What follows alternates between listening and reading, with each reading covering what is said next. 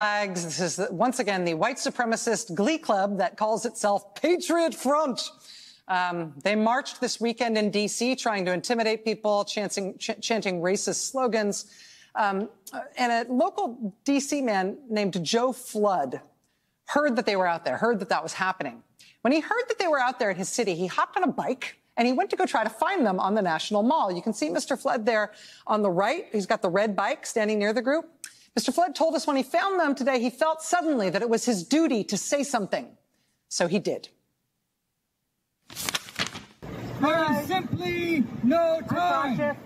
There will be no memory of America to continue. No history to fight for. You were the losers of your high school class.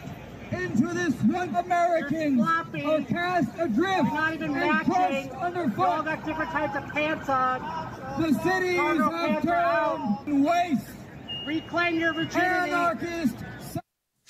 Mr. Flood told us, quote, this guy was giving the speech. He kept having to stop and pull it out of his pocket and then start reading it again.